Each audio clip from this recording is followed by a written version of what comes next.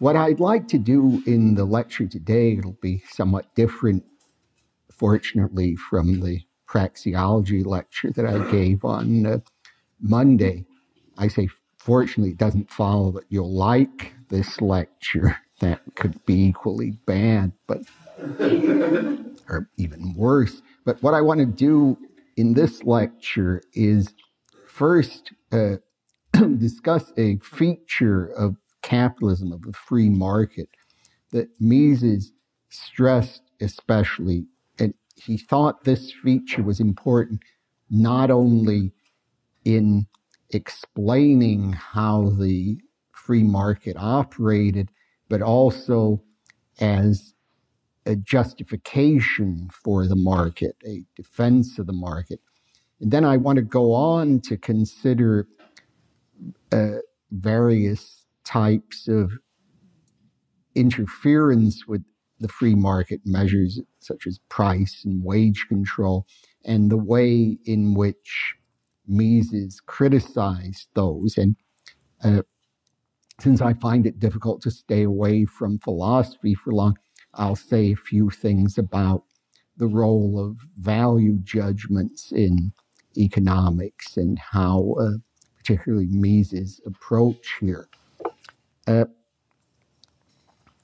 Now, one of the main criticisms of the free market that has been advanced by socialists, I'm sure you've heard this, is that in a capitalist system, a few wealthy business people, few capitalist bankers and others control what's being produced.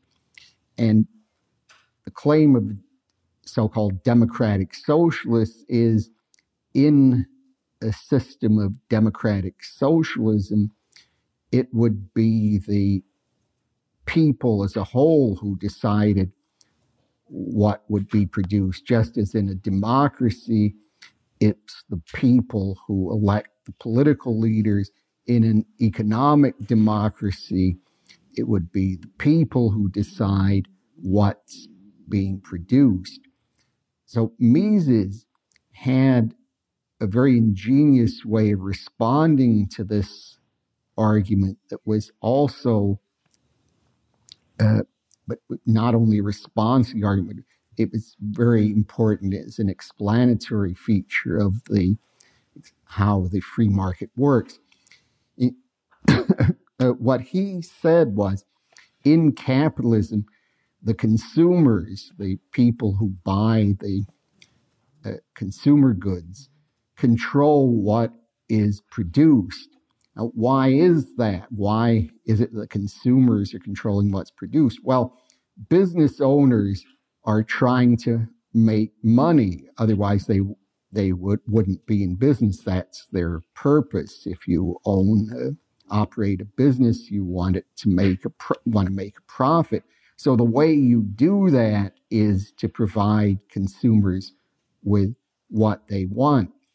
And Mises speaks in this respect of what he calls the dollar votes of consumers.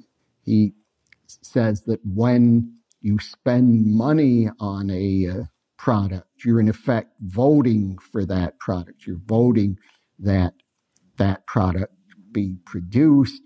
And he calls this system one of consumer sovereignty.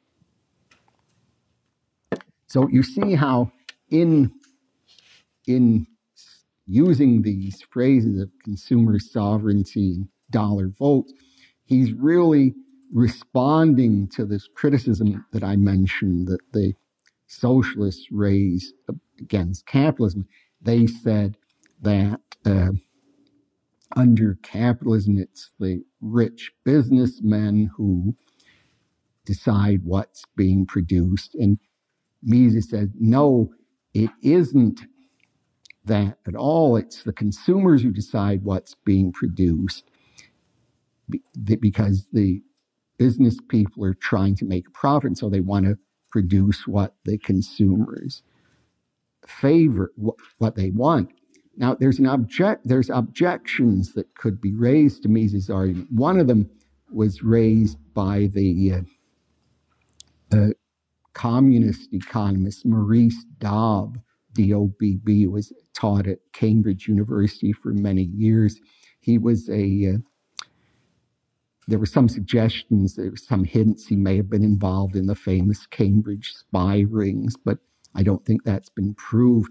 But Dobb, in one book, said, well, Mises is talking about dollar votes, but don't rich people have a lot more dollars than other people? So can't they really still control what's being produced? It reminds me of a story once about Abraham Lincoln. There was a meeting of his cabinet in which Lincoln made a certain proposal, and then he put it to a vote of the cabinet. Everybody in the cabinet was against the proposal, but he was in favor. So Lincoln said, well, the vote is 1 in favor, 7 against. The ayes have it. So he was the one who decided because his vote counted for more. So you see, this criticism is, well, don't rich people have more votes so they can, if Mises is talking about this consumer sovereignty and dollar votes, isn't it the rich people who are still controlling what's being produced? But Mises answered this, that although individual rich people have more votes than an individual poor person, the masses as a whole still have the most votes. And he calls capitalism mass production for the masses. And even more important, I think, is another feature of the consumer sovereignty that Mises stressed. In a political democracy, especially one where you have a majority vote principle, one candidate wins and other people lose. Sometimes in proportional voting, you can have more than one winner. People are getting votes in proportion to the number of votes their political party receives, but still there are losers. Some people are outvoted. But under capitalism, as long as a small number of people want a certain product, the product will be produced, even if most people don't want it. There are products that appeal to only very specialized markets, and as long as it's profitable to produce those, they will be produced, even if most people wouldn't want the product. So Mises is then saying, not only do we have, in effect, a democracy of the market that guides production, but this is better than political democracy, because in political democracy, you have just some people win, others lose, but in the democracy of the market and the consumer sovereignty, practically everyone will get what he wants produced, because it's in the interests of the producers to give them what they want. Now, Murray Rothbard certainly accepted the basic idea that I've been explaining that Mises gave. In fact, if you read Mankind and State, he explains in detail how the choices of the consumers guide production. But he didn't like the phrase consumer sovereignty. His objection to the phrase was, sovereignty is a political concept. It's usually applied to government. So the sovereign has the power to tell people what to do, the sovereign.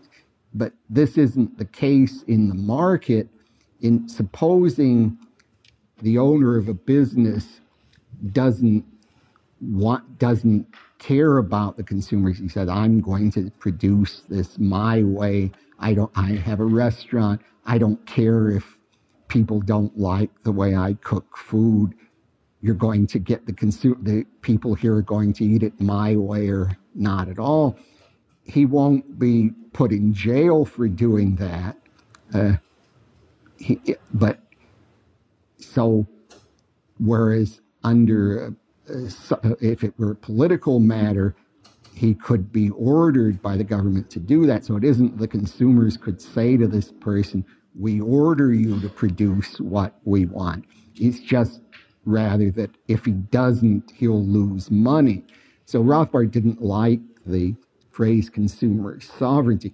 Incidentally, this phrase, consumer sovereignty, comes from another free market economist, William H. Hutt, who was a British economist but taught in South Africa for most of his life. And he used the phrase consumer sovereignty in his book, Economists and the Public, I think came out in around 1936, and also in some articles in South Africa Journal of Economics. Now, I should say, Hutt is somebody who would be much more vulnerable to Rothbard's criticism than Mises is, because what Hutt said was really people who don't produce what consumers want are really doing something bad and they should be forced to do so.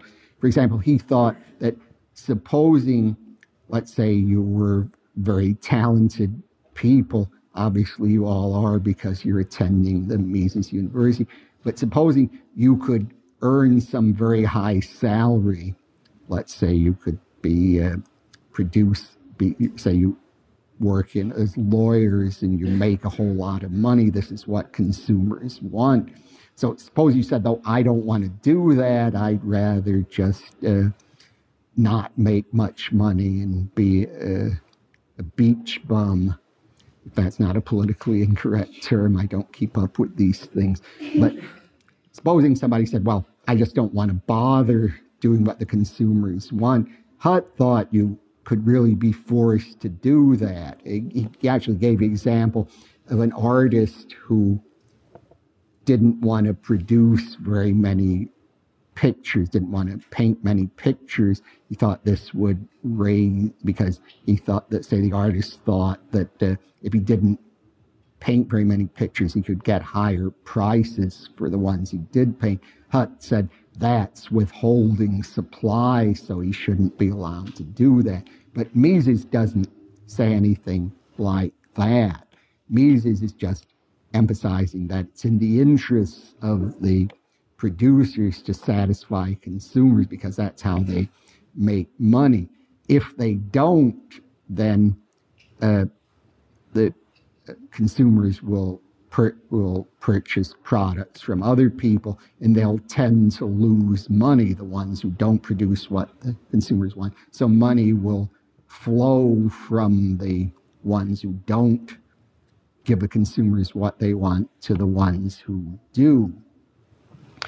Mises goes so far as to say, and this is one point that Rothbard differed with him, is that Mises goes so far as to say that, in effect, the consumers are the real owners of the means of production. And in general, Mises was not sympathetic to Lockean or natural rights views of property ownership, where Rothbard was, where Rothbard said people acquire property by mixing their labor with previously unowned land or other natural resources. Mises didn't like that. He didn't think natural law arguments had any basis. So that was one difference of Mises and Rothbard. So as I've explained so far, we can understand how those who produce consumer goods will respond to consumer demand. They'll be trying to produce what the consumers want. But as you know, not all goods on the market are consumer goods. What about producers' goods? What about the other, say, some goods are not bought by consumers at all. You don't go down to the store and say, buy a ton of steel, not unless it's a very unusual store. So what about these other goods? And this you will already understand in lectures that have been previously given on imputation.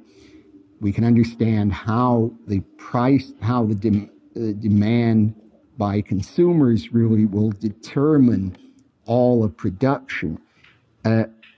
This operates in this fashion. Those who produce consumer goods will demand first level production goods. That's to say, they'll want goods that will enable them to produce the consumer's goods. And they'll try to get these at the least cost that they can. So the producers of these first level production goods will be trying to meet the demands of those who produce consumers' goods. Just in the same way we have at the initial level, the ones who sell consumer goods are trying to satisfy the consumers. The ones who have the first level production goods are trying to satisfy those who produce consumer goods. And we can keep going on this till however many stages of production there are. The producers of the second level production goods will try to meet the demands of those who produce the first level production goods.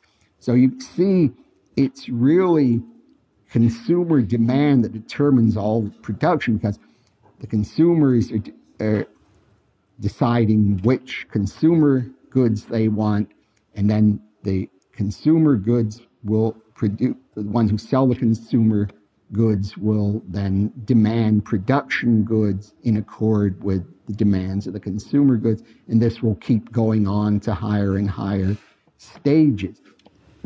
Now, one mistake to avoid here in this notion of imputation, where you have once you get the demand for the consumer goods, that will enable you to get the demand prices for all the other goods. One mistake to avoid is to think that this process is automatic. Joseph Schumpeter was a great economist from Austria, although not a member of the Austrian school, used this point about imputation to criticize Mises' socialist calculation argument. What he said was, look, once you get prices of consumer goods, and we could imagine a socialist economy doing that, and Mises accepted that, then you could get by imputation all the price of all the production goods. So there wouldn't be any problem of calculation. But what we have to realize to see the fallacy here is that this process isn't automatic. The adjustment of the supply to demand at each level is something that they undertaken by entrepreneurs, and they display their entrepreneurial judgment in anticipating what the demand is. It isn't something that just happens automatically. Now, so far, so we have then this notion that Mises has defended. It's really, in the capitalist system, it's really the consumers who determine what's being produced. It's really a system of democracy that's much better than political democracy. But some people, whether or not they accept that argument, they would say, even if that argument is right, there's still a problem that in this system, as I've explained it, the key factor that enables the system to work, the motivating factor, is that the business people are trying to make as much money as they can. Because of that, that's why they adjust production to the demand that the consumers want.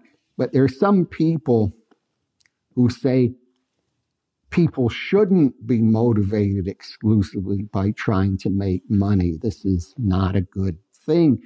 Instead, people should act by moral standards. For example, they should always pay workers a living wage, avoid charging high prices for necessity. The people should follow certain moral standards in their economic decisions rather than be motivated by the desire to attain money.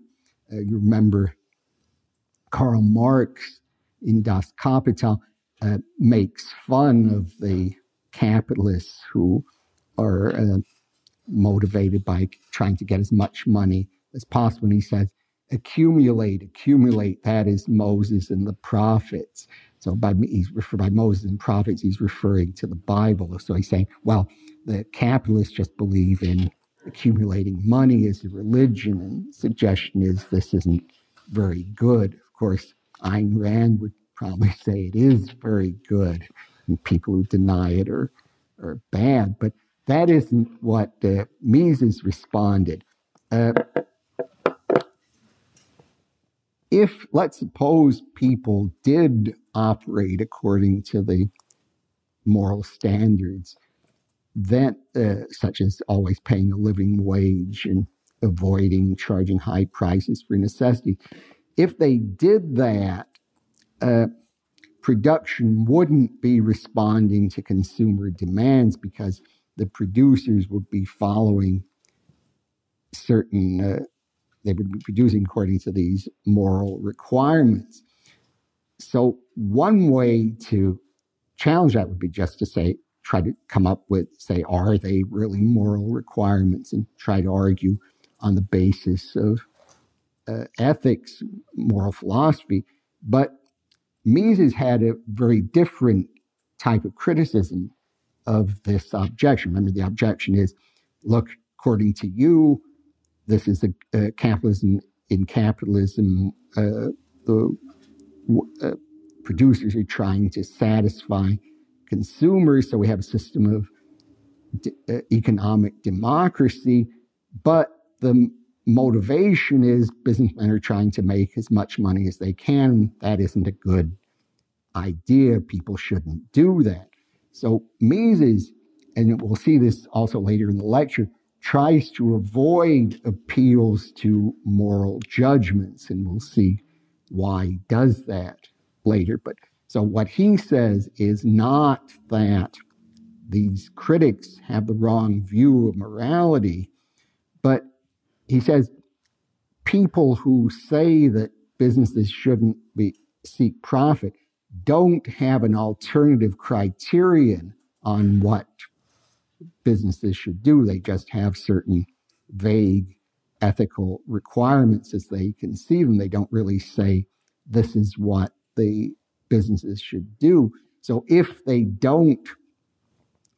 businesses don't charge market prices, supposing, say, there is some necessity, say they think bread is a very important thing for people to have, so they charge very low prices for that, then there'll be a shortage of bread. People will demand more bread than is produced at that price, and the economic system won't work. So Mises says, unless you can come up with some way of determining what the prices are, you won't have economic calculation. You won't be able to know what goods should be priced at what prices. When he says this, he's not making a value judgment. He's not saying what's good or bad, although pretty obviously he thought going against the market was bad from his point of view. But he's just pointing out what's required for economic calculation. We have to have some way of setting prices, and under capitalism we do, and we have the motivation that people are trying to make as much money as possible.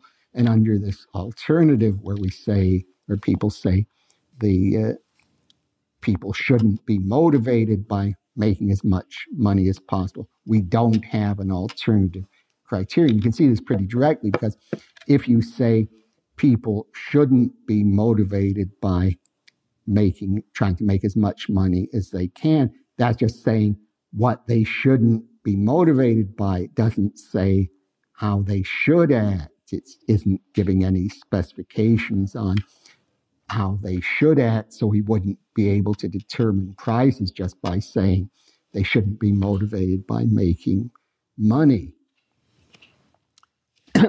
Now, this leads to the more general topic of interventionism. And one way the government can act is trying to supplant the free market completely. Say under socialism, we have the government trying to just take over production of goods and services. But there's another way the government can interfere with the free market other than just getting rid of it altogether. It can pass laws that restrict market transactions in certain ways, such as price control, which would include minimum wage laws and rent control and tariffs. These, if you have these measures, they don't get rid of the free market. We still have private businesses that are making their pricing decisions in response to consumer demands, but the process is being interfered with by government regulations. So Mises criticizes various types of interventionism, but he follows a characteristic pattern of argument in all of these. The pattern is that we first take whatever the goal is the interventionist wants, or at least the ostensible goal, what he says he wants. Then we show that the intervention won't achieve this, that you won't get what you want if you do this. And what's important to see in this pattern is this is a value-free method of arguing. It isn't that Mises is saying, I don't like intervention or this is bad. It's that he says you won't get what you want. That isn't a value judgment, where by value judgment we mean the expression of certain preferences about what should or shouldn't be the case. It's just a factual claim. It's saying this is what's going to happen if you do such and such. Now, let's take price control as an example. Supposing the government thinks that the price of milk is too high. At the high price, the poor find it hard to buy milk. They don't have enough money for milk, so the government isn't going to be cowed by that. I was supposed to laugh at that point. The government then says, we're going to impose a maximum price on milk, so then it'll be easier for the poor to buy milk. So one way you could criticize that is if somebody said, well, I don't think that's appropriate, or it's wrong of the government to do that. That's interfering with the private property rights of the milk producers, and that's ethically wrong to do that. That would, if you criticized price control in that way, that would be an appeal to a value judgment, but that isn't what Mises does. He just wants to say, well, suppose the government does that, what's going to happen? He's asking a strictly factual question. He said, at the lower price, more milk will be demanded by consumers, but suppliers won't supply more because at the lower price, at the amount they supply, will be at a certain price, will depend on the particular supply curve. And we wouldn't expect that if the price gets lower, they're going to supply more, quite the contrary. And marginal sellers, those who are making the least return will leave the business of selling milk. They'll say, with these new low prices, it's not going to be profitable for us to produce milk anymore, so we're getting out of the milk supply business. Now, you notice here that Mises is assuming that when he says that the marginal sellers are going to leave the business, he's assuming that people in the business aren't all earning the same return. If that were the case, then the low price would make everybody leave. But he's saying, no, just the marginal sellers will leave. So it's only in equilibrium, which we never really attain, that all the businesses are in the same return. So there's some businesses that are not just barely making a profit at existing prices. So then the new governmentally imposed lower prices will make them leave. So what has happened here? Well, the suppliers aren't supplying more, and in fact, some milk suppliers have left the business altogether. So there's less milk available. And this wasn't what the price control was supposed to do, because remember, the purpose of the price control was to make milk available to poor people at a lower price, but the result is you have less milk available than before. So here what Mises is saying is that the price control has failed to achieve its purpose. It's failed from the point of view of those who favor it. And when he says this, he's not making a value judgment. This is a strictly factual claim. This is what's going to happen if price controls are imposed. And we can see exactly the same process with rent control. Just go through the same steps. Under rent control, the purpose is to make more housing available to the poor. But at the rent control price, more housing is demanded that is available. We see exactly parallel argument to the one I gave on the price control for milk. So people will, at lower rents, more people will want to rent apartments or houses than before, but the landlords won't be willing to supply more. On the contrary, those who won't be making money under the new rent control will withdraw housing from the market, and they'll avoid making repairs. So the result will be that the housing situation for the poor is worsened. So again, the result is the aims of rent control aren't achieved. It's amazing how many, sometimes you see people falling for this fallacy. There was a law professor, Margaret Radin, who was quite influential, who had a suggestion that she thought that people who've lived in an apartment for a long time, a number of years, should get property rights in the apartment so that the landlord would be unable to kick them out.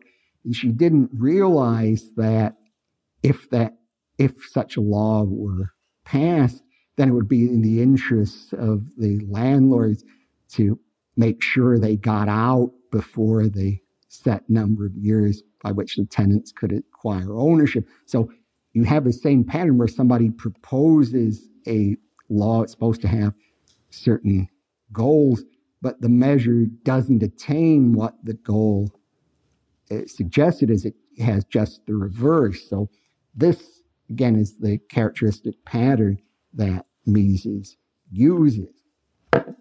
Now, I'll just go through another case which is very important. I'm from Los Angeles, and we just had in Los Angeles, there's new minimum wage laws. These are very popular, and these are supposed to raise wages for workers. They're not intended to harm workers. But a minimum wage is a price floor, saying wages can't go below a certain point. So if the minimum wage is above the market wage, then more workers will want to work at the minimum wage and employers are willing to hire. So workers who aren't worth the minimum wage to the employer will either be fired or not hired. So again, the intervention fails to achieve the goal. And we can see this also with tariffs, where tariff is a tax on goods that are coming into the country, supposed to help domestic producers. But the result of having a tariff is to make a product more costly for consumers. And by decreasing competition, they enable cartels to be produced. So one of the people who favor tariffs say, well, this will help, say, American prosperity if we have tariffs. But the result will be we'll have higher prices for consumers, more cartels, less competition. So again, the result of the interventionist measure is counter to what the advocates support. Now, what happens when the intervention fails? Well, one thing that could happen is, say, the government, people in government have read their Mises or Henry Hazlitt, says they say, oh, we made a terrible mistake. We're going to repeal the measure. But that rarely happens. They instead very likely say, we have to have more intervention to cure the problems caused by the first intervention. For example, to take the case I started with, we have the milk suppliers have compulsory lower prices for milk.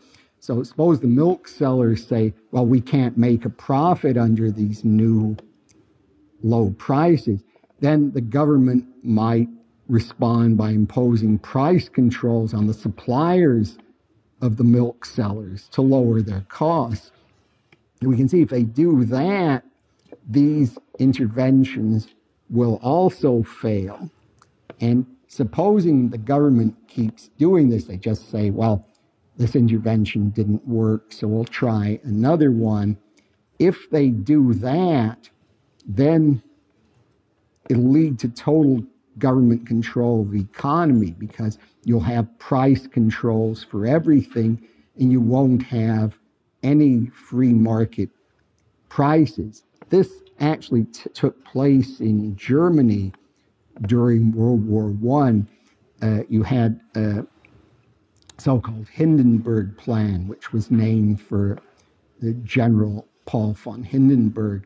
Remember, he was the general who was very long-lasting.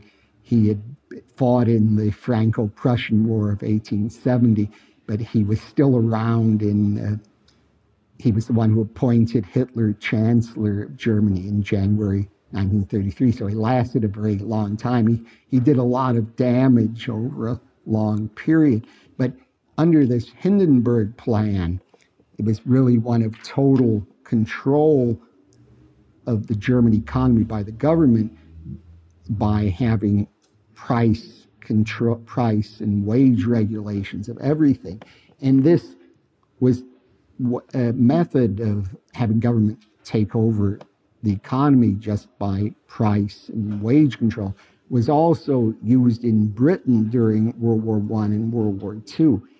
And in this connection, Mises makes in one of his lectures, makes the somewhat rather startling claim that socialism didn't come to England after 1945. Remembering 1945, the Labour Party, the British Socialist Party, under Clement Attlee, replaced Winston Churchill as prime minister. Churchill was the conservative prime minister, but Mises said it was Churchill who brought socialism to government, not the post-war Labour government, because it was under Churchill that price control was imposed.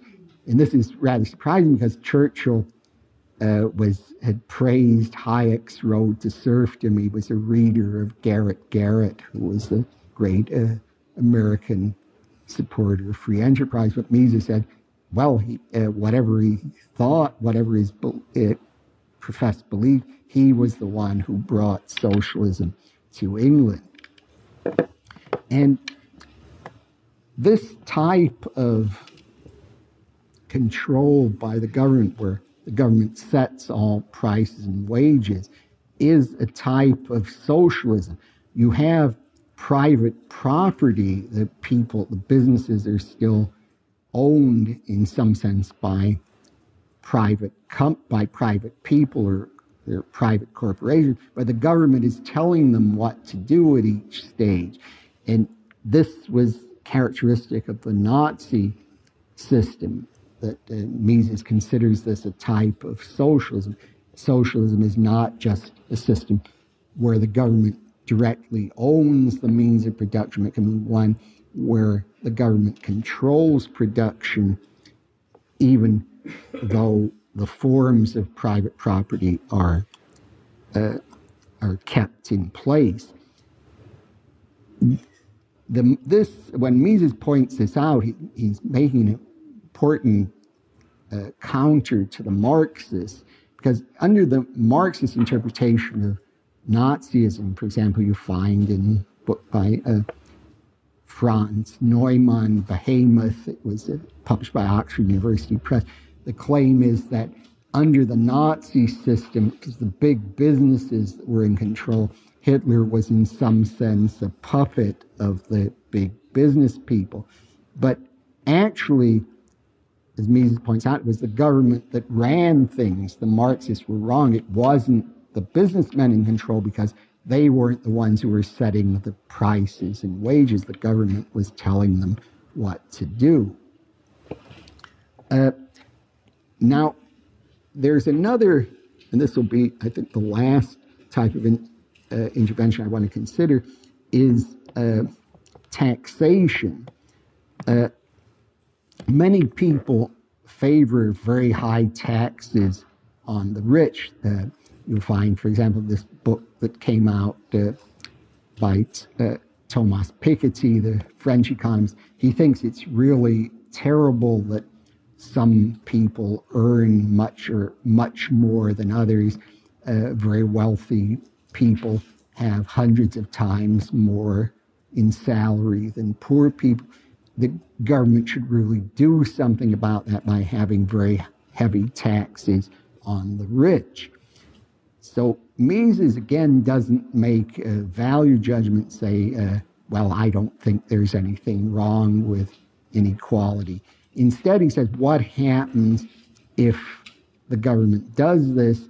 Well, if you have such taxes, it'll make it very difficult for the rich to save and build up accumulations of capital.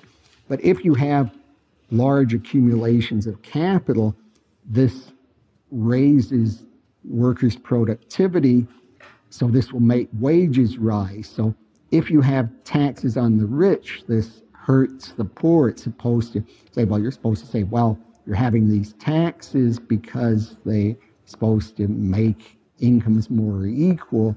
But if you have them, they'll worsen the position of the poor, because it's through capital accumulation that the poor get more money, because wages on the free market are determined by the marginal productivity of labor. And if you have an increase in capital, this will enable the marginal productivity of labor to rise.